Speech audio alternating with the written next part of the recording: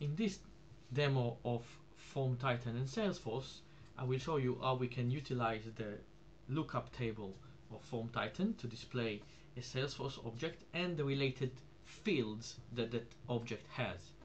In our example, I'll use the case object, which has a contact ID, and then we want to show the contact full name, for example, maybe the account name of that contact.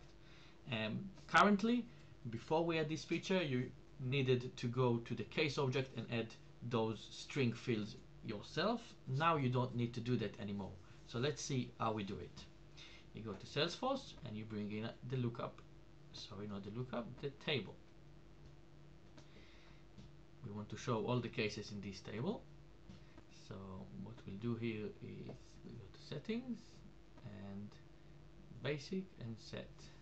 This will be the case number, and this will be the contact name and account name. Okay, simple enough. Now all we have to do is configure the get integration. So click on the form, Salesforce integration, get from Salesforce, and we say we want the case object. So I'll remove that one.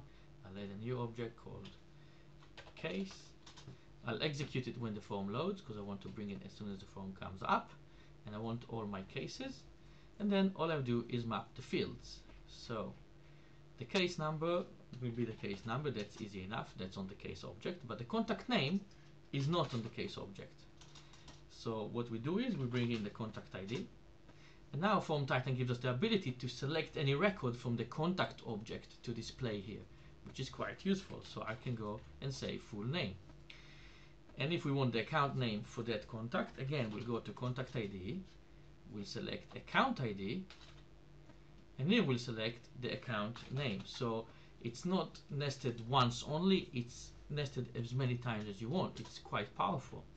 If I click apply and apply again and publish this form, now you will see this in action.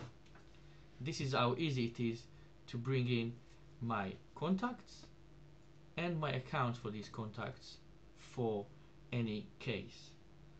Thank you very much.